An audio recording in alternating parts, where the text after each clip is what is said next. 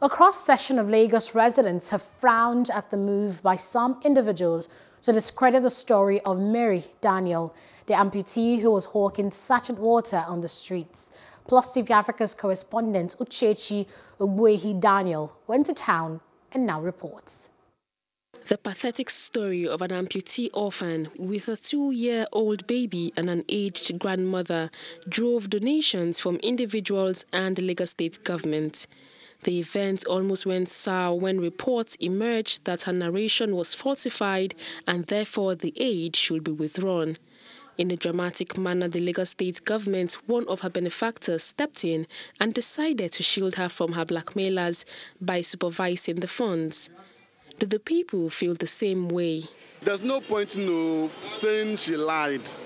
Okay, there's thousands of her all over the country. Probably if she didn't come up with this, nobody would have noticed her. I want to believe that the only way she felt she can be noticed is to put it in that way. But with all, they should forgive him and consider her and forgive her. Already you've seen the picture in her that she's a struggling one with an clutches to make her own daily bread. And she has a child. So if they want to help, let them help her. Forget about all other propagandas. Regardless of the controversies surrounding her contrived story, many say the resources should not be withheld from her when needed. For some, it is an act of obtaining money under false pretense, but to these respondents, it should be ignored. The woman is an half card, and there is nothing with her. Nobody can help her from us. If the government want to help her, let them help her.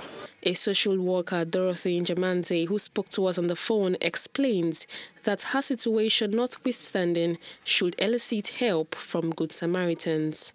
From experience, for somebody to have made up her mind that her parents are dead, a lot must have gone under a lot must have happened. It's not in our place to tell people how they should perceive people who, I don't know what the relationship is or what the relationship was, but is she in need? Yes. Does she need support? Yes. Should she be supported? Yes. Is there any possibility why she would say her parents are no more when her parents still are alive? Yes, there are so many reasons.